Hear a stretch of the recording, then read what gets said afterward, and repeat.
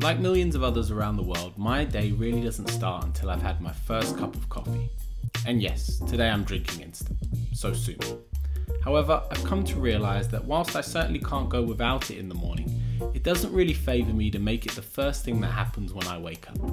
If made first thing, my first cup more often than not is accompanied by a comfy chair and scrolling through my phone for a good half hour. Then, depending on my mood and what I've got on for the day, can even result in a little light TV too. Eventually I'll make it to my desk, but I haven't really bothered to get dressed, which seems to extend over to my desk that remains a mess from the day before. So what's first on the agenda? Emails? Starting a script for the new video? No, probably just catching up on my favourite YouTube subscriptions or watching reviews for more camera equipment that I can't afford and probably don't even need. Not only can I safely say that this is a waste of my morning, but it seems to carry on through to the rest of my day. I just can't seem to find the motivation to get cracking on with my to-do list. So let's try this again, but with one little difference.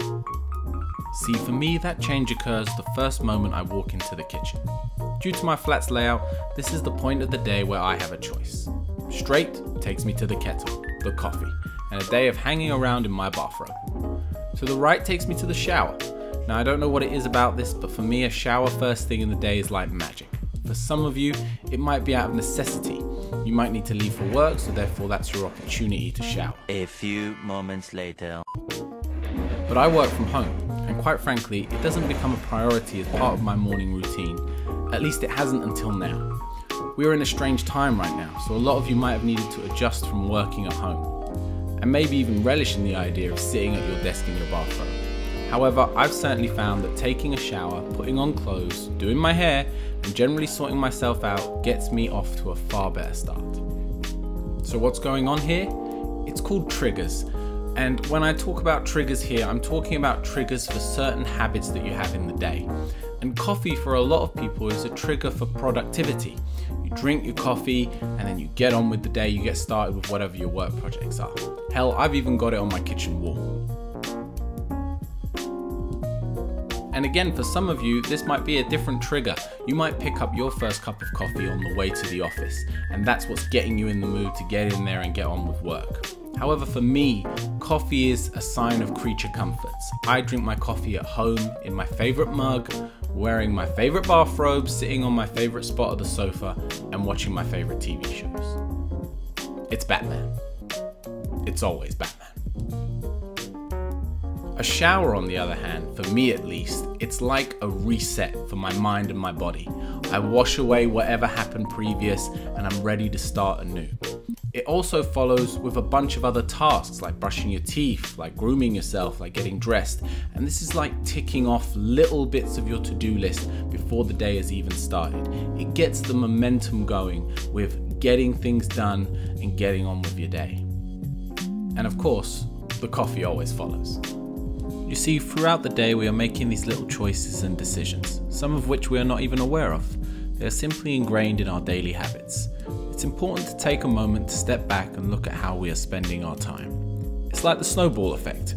The course that we take at the start of the day will generally roll into the rest. A strong start will hopefully build momentum into a productive day, whatever that looks like for you personally. These little triggers, whether they're good or bad, will obviously affect which direction you go in. So if it's a productive trigger, like getting in the shower in the morning and getting ready, which then ends up meaning that you go to your desk and get your work done, then that's great. If drinking your coffee first thing in the morning tends to make you more lazy, then maybe that thing needs to move to a later portion of your day.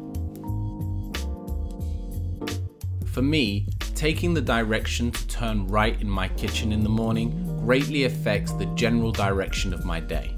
So my advice is to find what your triggers are for productivity.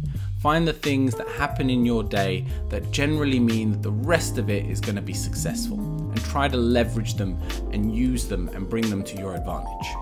What is your trigger for getting a workout in that day, or getting started on a really big work project? How can you make sure that every day that trigger presents itself and you get those things done? I found that a great trigger for me is to write things down in the morning. A simple to-do list or a little journaling helps me to unpack my mind and decide what I want to focus on for that day. Taking that moment, really helps me to direct my attention onto what really matters, rather than simply meandering through my day. It doesn't need to be anything complicated. A great way to start is to write down one goal for today, one thing you are grateful for, and one thing you want to work towards in the distant future.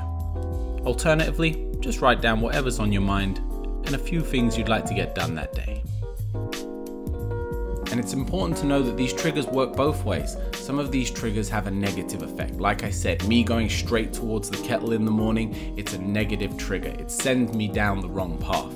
So think about it for yourself. Another one that I have is if I make a cup of tea has to come with biscuits. Biscuits then get me onto this whole thing of not really worrying about or caring about what I eat for that day. And just to be clear, I'm not telling you not to eat biscuits or not to have a lazy day on the sofa. All of these things are absolutely fine. All I'm saying is that we want to be the captain of our own ship, rather than get carried away with the tide and end up looking back on the day, wondering where the time's gone and why we haven't got anything done. Like I said, a lot of us are working from home now, so really think about where you place yourself when you get started for work and how productive you end up being in that place. Does sitting on the sofa really work for you? Is it a good trigger to get you in a productive frame of mind? Maybe you need to move it into the kitchen. Maybe you need to find a little private space for yourself where you know that when you sit in this place, it triggers you into a form of productivity. In my last video about procrastination, I talked a little bit about pattern interruption and using this technique to help you be a bit more aware of how you're spending your time. So whenever anything like this comes up, a question that I like to ask myself is this behavior serving the life I want to create for myself? And yes, I know, this might be a bit of an extreme question to ask over your first cup of coffee in the morning, but I believe that it's these questions and it's these small decisions that we make that change the general direction of the life that we're going to lead.